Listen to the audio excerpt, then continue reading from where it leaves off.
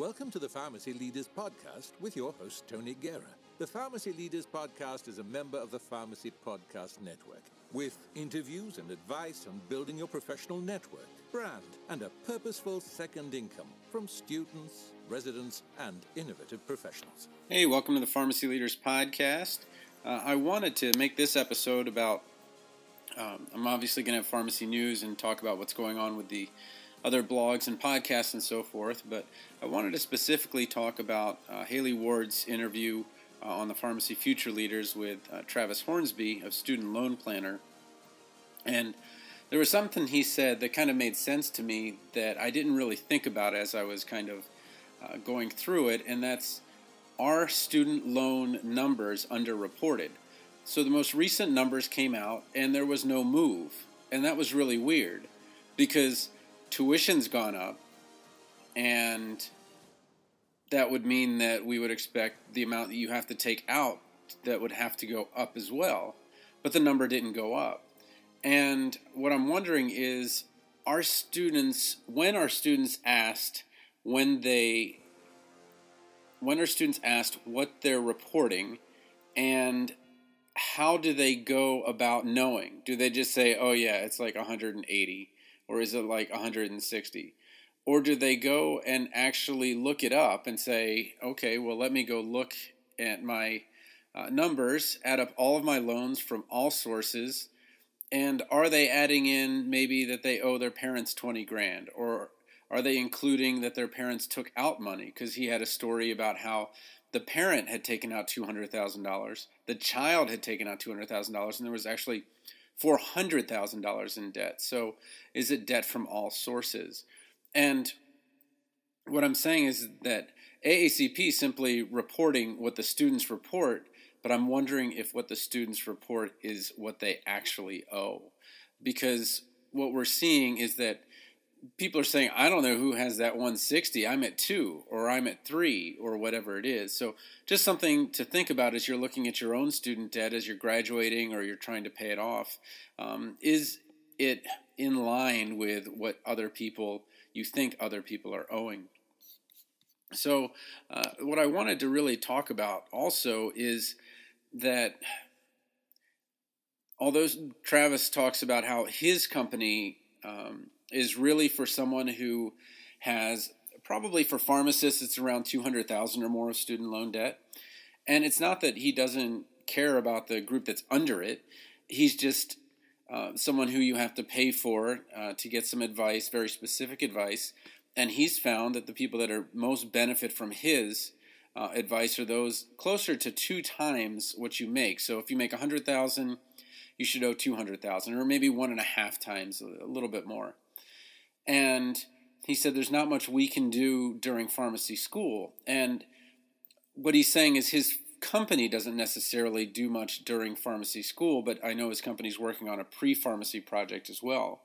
But YFP and then, in the Pharmacy Podcast Network's Income Outcomes Show, they do talk a bit about what can be done during pharmacy school. So I just wanted to make clear that we have at least 3 resources in the podcast realm: Income Outcomes Show, Pharmacy Podcast Network, and then Travis Hornsby, Student Loan Planner, who deals generally with the higher end 200,000 plus, and then YFP, who has taken on during school, after school, and so forth. So 3 different places to go, and I recommend actually going to all 3. I want to tell you what I see on the pre-pharmacy side, because it's a little disconcerting, because I have a background in logic, and when I say logic, I've taken formal logic. I've taken classes in rhetoric. I've taken classes in that, and I know very well exactly when somebody says something, what someone else is probably going to take from it. And I'll give you an example of an email that a student will get. So a student gets that the average salary for pharmacists is over $120,000, and I'm not going to mention the school. But what they've done is they said 10 years out, that's what they're getting. So they've interviewed people that are 10 years into their careers and saying that's 122 or 120,000 or more that you're going to be making. Okay. But then they say 95% of our class secured jobs for education before they graduated. Well, let's look at that. So you either got a job or you got a residency, and right now it's about 25% of all graduates are getting residencies, so that's at 50,000. And so maybe the job, we know what happened with Kroger, 32 hours, and we're seeing 32 hours is now the standard.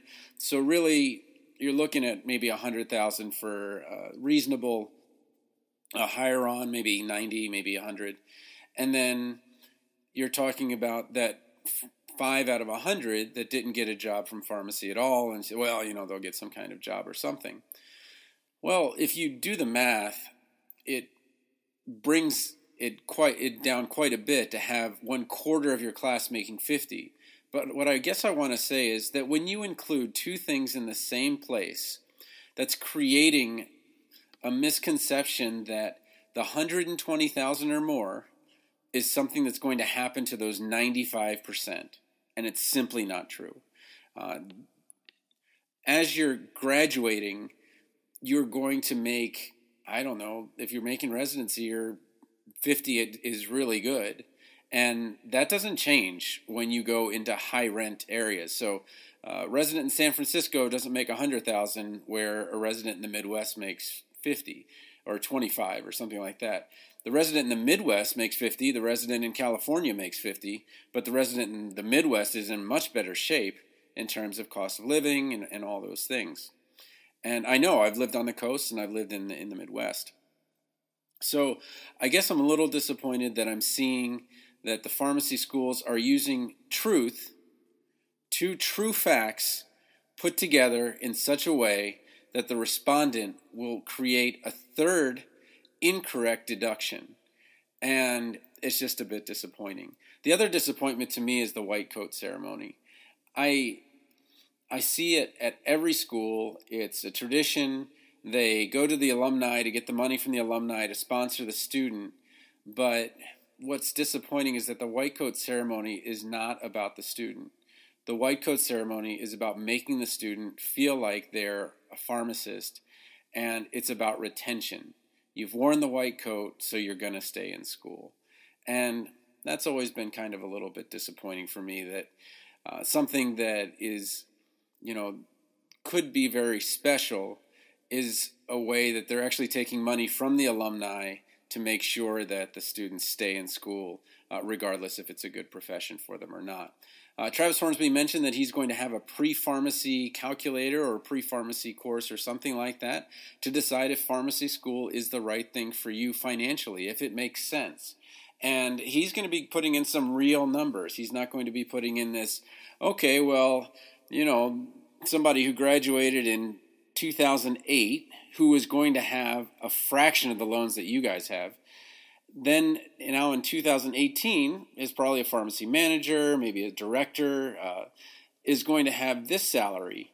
And no, he's going to talk about what the salary is when you graduate, and 25% for residency, and then what are the numbers for those that made it out. And then also, we need to take into account the 11% that don't make it to the finish line at all.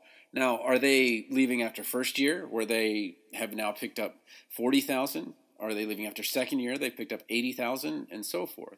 Because pharmacy credits don't really transfer to anything. They used to. Back when I was in pharmacy school, we had completely different setup, because what they did is they took some of the PhD classes and maybe they kind of tweaked them a little bit.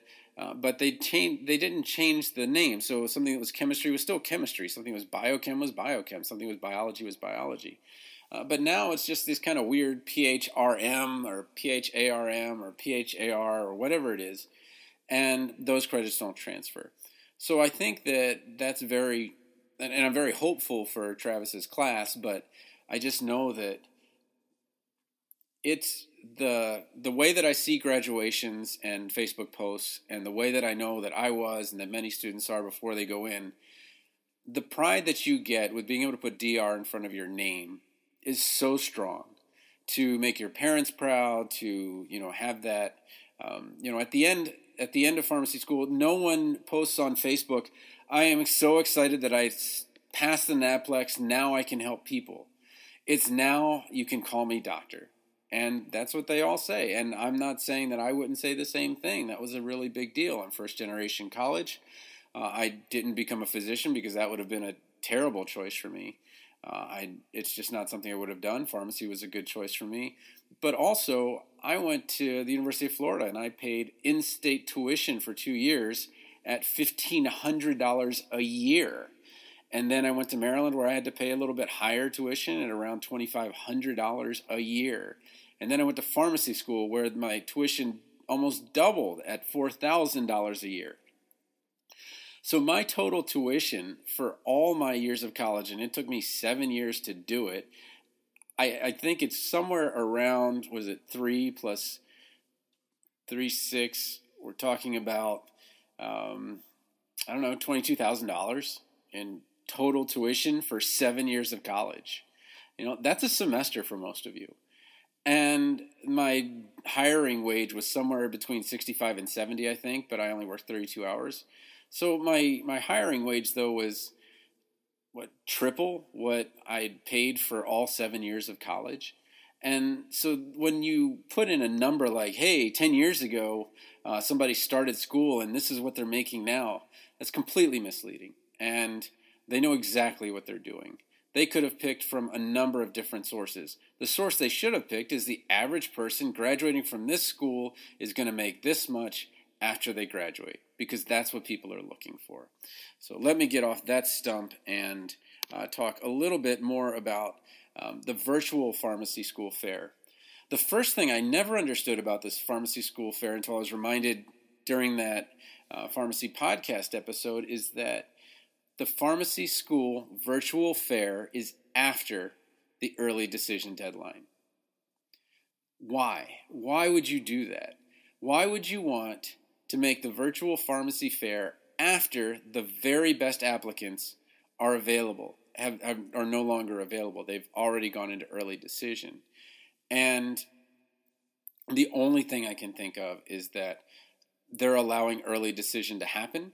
Because early decision is, and you can just look at their meeting that they had in, Boston, that early decision is a way of getting people in and not having them compete for scholarships with other schools. And it allows schools to bring people in before they know what hit them. And the students are excited. In mid-October, there's going to be a bunch of Facebook posts. Hey, I got into pharmacy school. Well, that's not really special anymore. Everybody gets into pharmacy school. The number of applicants is now about the number of spaces. It's just like the job market. Right now, the job market, I believe, has the number of employment opportunities exceeds the number of people to be employed. Let me say it again. The number of jobs open exceeds the number of people to be employed. Now, that's not in pharmacy. That's in, just the country. And now some of those jobs are not good, and some of them are part-time, and some of them have no benefits. But I'm just telling you that if you want to get into pharmacy school, and if you apply to enough of them, it's really, really hard to get turned down. And it's just disappointing because as alumni, we're trying to advocate for the profession, and there are great things that are happening in the profession. But the favor that the profession is actually doing for us is going to be, as you drive down the costs of employing a pharmacist, we're actually probably more likely to get provider status, I think. So if all of a sudden a physician says, wow, it's going to cost me $100,000 to get a nurse practitioner on board or a physician assistant, but I can get a pharmacist in here for $50,000. That makes a lot of sense. And that's what's going to happen. Again, we see that there's going to be another school coming into New York. They deferred it till next year. I thought it was over. And that school in Mississippi was the last one, but apparently there's another one coming in New York. And there is no justification for it, like there is none. My alma mater, I saw, brought in almost as many students as they had before. Like, it just doesn't make sense. There are 3 schools of pharmacy in Maryland. You don't need 140 more in Baltimore, and then add in Notre Dame, add in UMES. Now, Notre Dame serves a specific population. It's a women's college in undergrad, and UMES is a historically African-American college, and so these are all, and also serving a rural area. So I'm not saying there's not space for all three, but I just didn't understand why, if Maryland shut down their Shady Grove campus, why they got pretty close to the 160 that they bring in each time. Maybe it's because attrition's at 11% and they know they're going to lose, I don't know, probably about 15 of those students. But again, kind of disappointed to see the pharmacy schools are still cranking them out, bringing them in. I guarantee PCAT scores and grades are not what they used to be. Seeing the big thing with the PCAT that really scared me was that the competence in the English went down a full point, and that means that if our future is in communicating with patients, that we're doing the exact opposite of what we should be. What we should be doing is looking at organic chemistry, and we should be, if we need politicians that are going to advocate for us, we should be accepting political science majors who have taken chemistry and math but maybe haven't taken organic. We should be accepting business majors who have not taken organic. You know, every single school makes you take organic, and I get it. Organic is one of the markers of what would make sure that you make it through your first year of pharmacy school. But your first year of pharmacy school is actually the least like what you'll actually do in practice. So I don't know, if I was on an admissions committee, and I know there's schools that they even just put, holistic admissions, but their prereqs are still the same. And I think that it's up to pharmacy schools to start teaching organic again. That really, you should let in anybody that has an interest in science but has an excellent communications background. We should be bringing in communicators, not the best organic chemistry students or the best chemistry students. It's not about chemistry anymore. Certainly there's a part of it, certainly with the medication experts, but I hate that expression, because what we really need to be is the medication communication experts. It's our translation of what's going on to the patient, to the team, quickly, and that's going to keep it with them that really matters the most. So, speaking of prescriptions and those things, I never checked a prescription in a hospital, which is kind of, I've been in this for 20 years. And I love TLDR's new post, How to Verify Medication Orders Like a Pharmacist Boss. And not to spoil it, but basically it was really, it's always fun to read. And what I loved about it was how in checking a pharmacist order, in retail, for many times it's like, does the color match the color? And all the other things have been done by the computer, and everything's, that's the last thing you do. But he goes through this kind of, or I don't know if he wrote this one. I think it's on TLDR, but I feel like I think he did write it. I don't know. He didn't. I thought I saw at the bottom that there was some author. Let me get it right. I can't. I see another name down there, but not sure if she wrote it. He wrote it anyway. Let me just take you through it. So he says, okay, so you're hospital pharmacist. It's your first day, and you get a ceftriaxone order stat. And so you look at it and you say, okay, well, it's verified. It took 20 seconds, right? And then he says, okay, well, now you've got to start thinking, is it an 18-year-old or a 90-year-old? Are they 45 kilos or 145 kilos? Are there medication allergies? Has it been updated? Are there any penicillin cephalosporin allergies, shortness of breath, things like that? And then, is there an H&P in the computer yet? Why not? Let's look at the microbiology orders, and it just goes on and on. It's so cool. It's just kind of this rapid fire, like, well, did you think about this? Did you think about this? Did you think about this? And I think it's so cool that, you have that, kind of stream of all the things that a pharmacist does, bringing in the order together. And I just think it's a great read. So definitely check out TLDR's Pharmacy's How to Verify Medication Orders Like a Pharmacist Boss. It's not what you think. If you think it's like, okay, Prilosec is purple, the pill in front of me is purple, I will check it and verify and move on. It's completely different. It's really cool. I hope you're able to listen to Eric Christensen's or EdEd 101's podcast, reallifepharmacology.com. He just did an episode on carbidopa levodopa September 6th, and he's been pretty consistent every week, getting a 7 to 15 minute podcast episode out about pharmacology and something that you can keep up with your practice, especially if you're in long-term care. Maybe you're thinking CGP. That's definitely a thing you want to look at.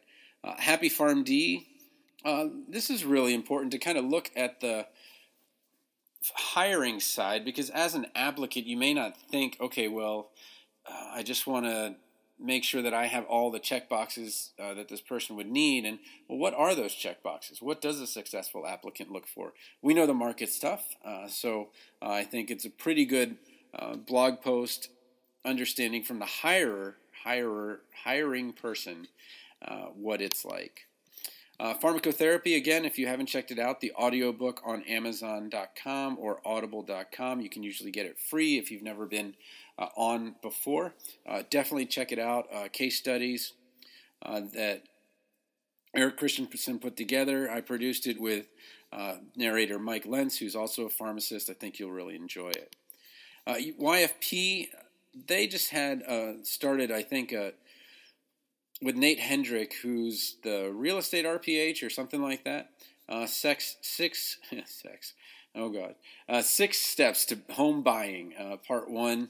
And home buying is something that you do emotionally and justify logically. And so the more logic you can get in before you start home buying, the better off you're going to be. I can tell you what I'm seeing right now is that it's becoming a soft market. What's happening is that as interest rates rise, it becomes less affordable. And rents right now, because the prices have gone so high with the homes, rents are becoming rents aren't getting lower, but it's maybe better to rent sometimes than it is to buy. There was an article in the YFP community about that. And for me and having a family, it absolutely makes no sense to rent and to worry that, oh my gosh, this person might come in and who knows what's going to happen if, next year are we going to be able to renew our lease? No, this is our home. We're going to be here. We can pay off our mortgage if we absolutely have to. If we dipped into all of our savings and all of our 401k, we could pay off the mortgage if we had to. But definitely check out the latest from YFP, the 6 Steps to Home Buying. Nate Hendrick is a really neat guy. I think they're all out of Ohio. RX Radio, I haven't seen anything since his Should You Change Careers episode. He does a really great job of talking through the pros and cons of remaining a pharmacist. And if security is something that you want, then the pharmacy career is not really... I don't know if really any career is necessarily safe, but having only a pharmacy career is maybe not the best way to go. But he's also talking about some of the things that he does outside of his normal pharmacy career that I think are really interesting. Talk to Your Pharmacist podcast, the Pharmacy Advisory Group, Hillary Blackburn. She just had the pharmacogenomics and health coaching, which is, I think, a good way that many of us could find something else to do. And then she has the versatility of a PharmD with a new student pharmacist, Shanice Anderson, who went to Howard University College of Pharmacy. That's TLDR Pharmacy's Brandon Dyson's alma mater as well. And I would check that out. So always like listening to the Pharmacy Advisory Group, Hillary Blackburn. She's always got great stuff to bring along. Brian Fung, recently he had a perspective from the residency program director, and although it was within informatics and it was PGY2, I think it's always valuable to see the other side, just like you're thinking about hiring manager, think what the residency program director is thinking. How do they think and what are they looking for? And it's not as much like, okay, well, I can say the right things. It's, all right, now I get how I should present what I do. And that's really what it is. It's really just a rhetorical situation. You're just trying to make sure that you present yourself in the best light possible, and maybe that does or doesn't match what they want. But always valuable to hear from an RPB. Kevin Yee had, well, he had How to Quit Your Pharmacy Career last week, and then he went to the dark side of entrepreneurship. Then he went to Starbucks Reserve. So I just had, I don't know, pumpkin spices out, so I've just been drinking that. I'm not going to try anything outside of that for a while. And then Paul Tran, I didn't see anything on his pharmacist blog. I didn't see necessarily if he had anything on DIY Paul Tran, anything recent. I know he takes a lot of time to make those videos, but nothing since a month ago on that one. So hoping that he's still getting that Home Depot partnership together. So sorry I got a little bit on the stump there at the beginning of the episode, but definitely reach out to these groups, whether it's Travis Hornsby from the Financial Planner, if your loans are going to be around $200,000 or more. Definitely reach out to the YFP community if you're someone who's going to be taking loans of any kind. I think they're fantastic in terms of really having two pharmacists and a military academy graduate who is the financial planner. Really a great team coming together. And that's what drives me crazy about residency is that now it's like all for one. Nope, it's one for one. Where you kind of divide, where I think it would almost be better if we had residency team places where a team that's come together in pharmacy school or that wants to come together after pharmacy school can do something as a group. And then, of course, Income Outcomes Show as well provides some great advice. So if you ever have any questions for me, you got my email, aaguerra@dmac.edu. And I'm always happy to try to give you my thoughts on something. I just recently had a PA student ask me about what can I do to get my chances in, and the reality is that you may not be able to get your chances in to get into PA school because the competition is actually, it's harder to get into PA school than med school. Or somebody from med school asked me, how can I improve my pharmacology? I have a learning disorder. What are some things that I can do? And some of the things that I've put out in terms of pronunciation, breaking the words down, etymology can help them. So I'm happy to answer any questions you have.